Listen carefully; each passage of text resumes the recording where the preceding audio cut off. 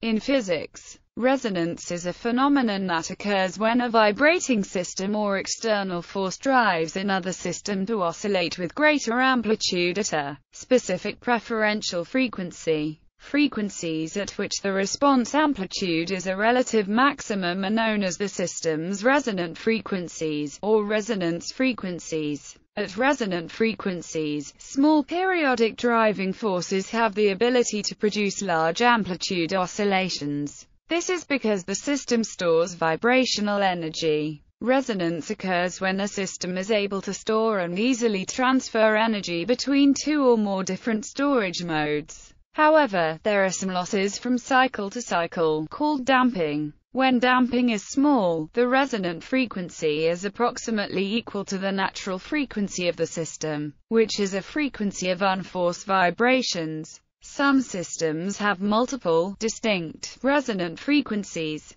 Resonance phenomena occur with all types of vibrations or waves. There is mechanical resonance, acoustic resonance, electromagnetic resonance, nuclear magnetic resonance, electron spin resonance, and resonance of quantum wave functions. Resonant systems can be used to generate vibrations of a specific frequency, or pick out specific frequencies from a complex vibration containing many frequencies. The term resonance originates from the field of acoustics, particularly observed in musical instruments, e.g., when strings started to vibrate and to produce sound without direct excitation by the player. Examples. A familiar example is a playground swing, which acts as a pendulum. Pushing a person in a swing in time with the natural interval of the swing makes the swing go higher and higher, while attempts to push the swing at a faster or slower tempo produce smaller arcs.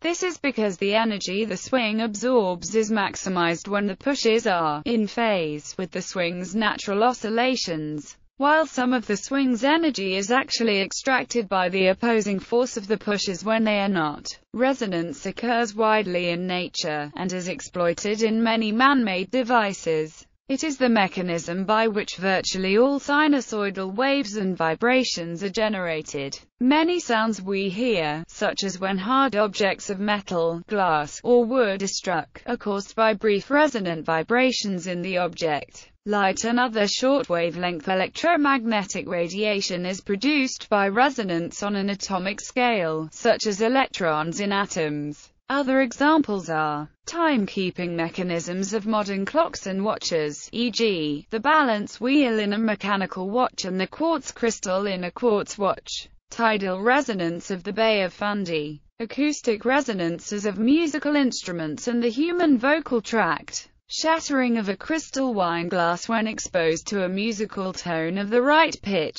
Electrical resonance of tuned circuits in radios and TVs that allow radio frequencies to be selectively received. Read receiver frequency meters. Creation of coherent light by optical resonance in a laser cavity. Orbital resonance, as exemplified by some moons of the solar system's gas giants. Material resonances in atomic scale are the basis of several spectroscopic techniques that are used in condensed matter physics. Electron spin resonance, Mossbauer effect, nuclear magnetic resonance theory. The exact response of a resonance, especially for frequencies far from the resonant frequency, depends on the details of the physical system, and is usually not exactly symmetric about the resonant frequency, as illustrated for the simple harmonic oscillator above. For a lightly damped linear oscillator with a resonance frequency omega, the intensity of oscillations I when the system is driven with a driving frequency omega is typically approximated by a formula that is symmetric about the resonance frequency. The intensity is defined as the square of the amplitude of the oscillations. This is a Lorentzian function, or Cauchy distribution, and this response is found in many physical situations involving resonant systems. Gamma is a parameter dependent on the damping of the oscillator, and is known as the line width of the resonance. Heavily damped oscillators tend to have broad line widths, and respond to a wider range of driving frequencies around the resonant frequency. The line width is inversely proportional to the Q factor, which is a measure of the sharpness of the resonance. In electrical engineering, this approximate symmetric response is known as the universal resonance curve, a concept introduced by Frederick E. Terman in 1932 to simplify the approximate analysis of radio circuits with a range of center frequencies and Q values. Resonators. A physical system can have as many resonant frequencies as it has degrees of freedom. Each degree of freedom can vibrate as a harmonic oscillator. Systems with 1 degree of freedom, such as a mass on a spring, pendulums, balance wheels, and LC-tuned circuits have 1 resonant frequency. Systems with 2 degrees of freedom, such as coupled pendulums and resonant transformers, can have 2 resonant frequencies. As the number of coupled harmonic oscillators grows, the time it takes to transfer energy from one to the next becomes significant. The vibrations in IM begin to travel through the coupled harmonic oscillators in waves, from one oscillator to the next. Extended objects that can experience resonance due to vibrations inside them are called resonators, such as organ pipes, vibrating strings, quartz crystals, microwave cavities, and laser rods. Since these can be viewed as being made of millions of coupled moving parts, they can have millions of resonant frequencies. The vibrations inside them travel as waves, at an approximately constant velocity, bouncing back and forth between the sides of the resonator. If the distance between the sides is the length of a round trip is, to cause resonance, the phase of a sinusoidal wave after a round trip must be equal to the initial phase, so the waves reinforce the oscillation. So the condition for resonance in a resonator is that the round-trip distance be equal to an integer number of wavelengths of the wave. If the velocity of a wave is, the frequency is, so the resonant frequencies are. So the resonant frequencies of resonators, called normal modes, are equally spaced multiples of a lowest frequency called the fundamental frequency.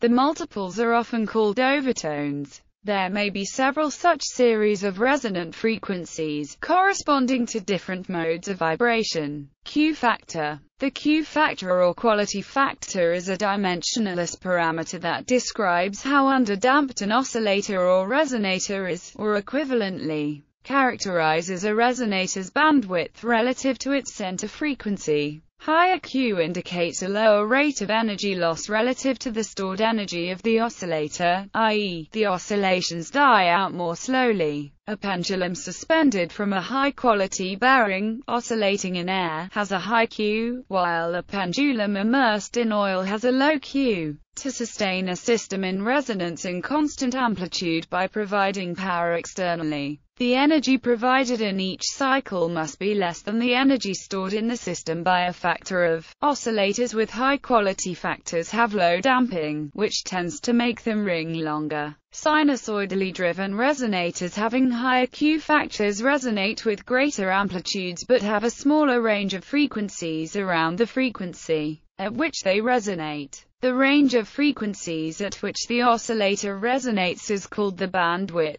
Thus, a high Q-tuned circuit in a radio receiver would be more difficult to tune, but would have greater selectivity. It would do a better job of filtering out signals from other stations that lie nearby on the spectrum. High Q oscillators operate over a smaller range of frequencies and are more stable. The quality factor of oscillators varies substantially from system to system. Systems for which damping is important have QE equals 1/2. Clocks, lasers, and other systems that need either strong resonance or high frequency stability need high quality factors. Tuning forks have quality factors around QE equals 1000. The quality factor of atomic clocks and some high-Q lasers can reach as high as 1011 and higher. There are many alternate quantities used by physicists and engineers to describe how damped an oscillator is that are closely related to its quality factor. Important examples include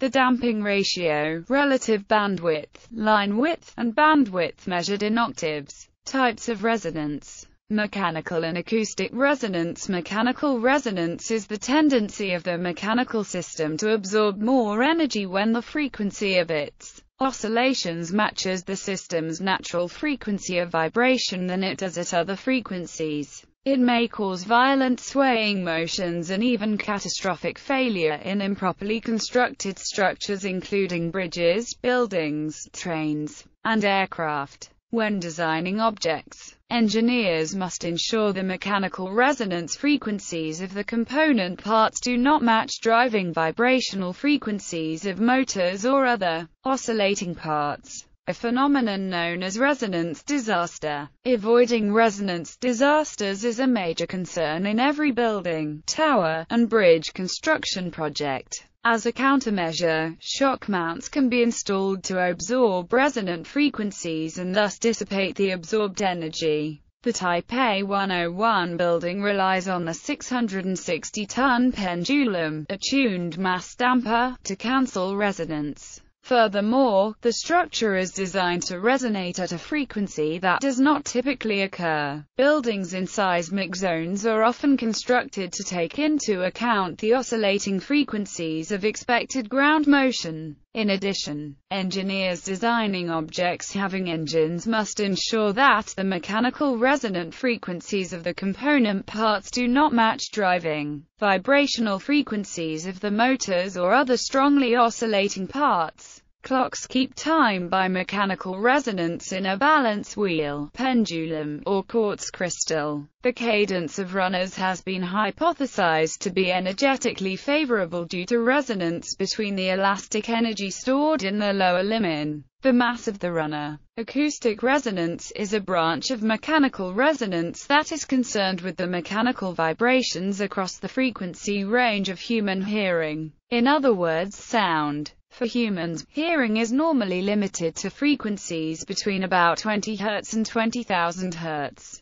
Acoustic resonance is an important consideration for instrument builders, as most acoustic instruments use resonators, such as the strings and body of a violin, the length of tube in a flute, and the shape of, and tension on, a drum membrane. Like mechanical resonance, acoustic resonance can result in catastrophic failure of the object at resonance. The classic example of this is breaking a wine glass with sound at the precise resonant frequency of the glass. Although this is difficult in practice, electrical resonance occurs in an electric circuit at a particular resonant frequency when the impedance of the circuit is at a minimum in a series circuit or at maximum in a parallel circuit. Optical resonance. An optical cavity, also called an optical resonator, is an arrangement of mirrors that forms a standing wave cavity resonator for light waves. Optical cavities are a major component of lasers, surrounding the gain medium and providing feedback of the laser light. They are also used in optical parametric oscillators and some interferometers. Light confined in the cavity reflects multiple times, producing standing waves for certain resonant frequencies. The standing wave patterns produced are called modes. Longitudinal modes differ only in frequency, while transverse modes differ for different frequencies and have different intensity patterns across the cross-section of the beam. Ring resonators and whispering galleries are examples of optical resonators that do not form standing waves. Different resonator types are distinguished by the focal lengths of the two mirrors and the distance between them. Flat mirrors are not often used because of the difficulty of aligning imprecisely. The geometry must be chosen so the beam remains stable, i.e., the beam size does not continue to grow with each reflection. Resonator types are also designed to meet other criteria such as minimum beam waste or having no focal point inside the cavity. Optical cavities are designed to have a very large Q factor. A beam reflects a large number of times with little attenuation, therefore the frequency line width of the beam is small compared to the frequency of the laser. Additional optical resonances are guided mode resonances and surface plasmon resonance, which result in anomalous reflection and high evanescent fields at resonance. In this case, the resonant modes are guided modes of a waveguide or surface plasmon modes of a dielectric metallic interface. These modes are usually excited by a subwavelength grating. Orbital resonance. In celestial mechanics, an orbital resonance occurs when two orbiting bodies exert a regular, periodic gravitational influence on each other, usually due to their orbital periods being related by a ratio of two small integers. Orbital resonances greatly enhance the mutual gravitational influence of the bodies. In most cases, this results in an unstable interaction, in which the bodies exchange momentum and shift orbits until the resonance no longer exists. Under some circumstances, a resonant system can be stable and self-correcting, so that the bodies remain in resonance. Examples are the 1, 2, 4 resonance of Jupiter's moons Ganymede, Europa, and Io, and the 2 to 3 resonance between Pluto and Neptune. Unstable resonances with Saturn's inner moons give rise to gaps in the rings of Saturn. The special case of 1-to-1 resonance causes large solar system bodies to clear the neighborhood around their orbits by ejecting nearly everything else around them. This effect is used in the current definition of a planet. Atomic, particle, and molecular resonance. Nuclear magnetic resonance is the name given to a physical resonance phenomenon involving the observation of specific, quantum mechanical magnetic properties of an atomic nucleus in the presence of an applied, external magnetic field. Many scientific techniques exploit NMR phenomena to study molecular physics, crystals, and non-crystalline materials through NMR spectroscopy. NMR is also routinely used in advanced medical imaging techniques, such as in magnetic resonance imaging. All nuclei containing odd numbers of nucleons have an intrinsic magnetic moment and angular momentum. It is this feature that is exploited in imaging techniques. If a sample is placed in a non-uniform magnetic field, then the resonant frequencies of the sample's nuclei depend on where in the field they are located. Therefore, the particle can be located quite precisely by its resonant frequency. Electron paramagnetic resonance, otherwise known as electron spin resonance, is a spectroscopic technique similar to an MR, but uses unpaired electrons instead.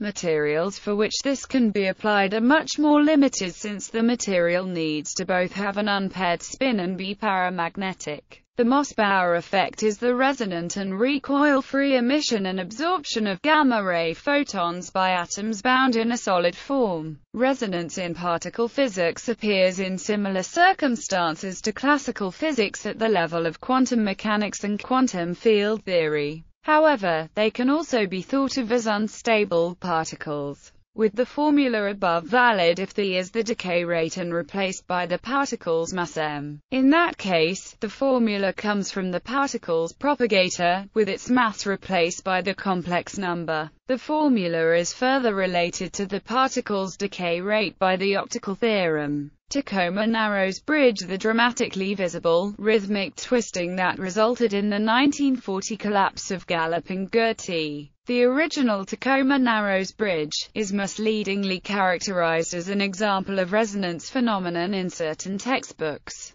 The catastrophic vibrations that destroyed the bridge were not due to simple mechanical resonance, but to a more complicated interaction between the bridge and the winds passing through it, a phenomenon known as aeroelastic flutter, which is a kind of self-sustaining vibration, as referred to in the nonlinear theory of vibrations. Robert H. Scanlon, father of bridge aerodynamics, has written an article about this misunderstanding. International Space Station. The rocket engines for the International Space Station are controlled by an autopilot. Ordinarily, uploaded parameters for controlling the engine control system for the Zvezda module make the rocket engines boost the International Space Station to a higher orbit. The rocket engines are hinge-mounted, and ordinarily the crew doesn't notice the operation. On January 14, 2009, however, the uploaded parameters made the autopilot swing the rocket engines in larger and larger oscillations,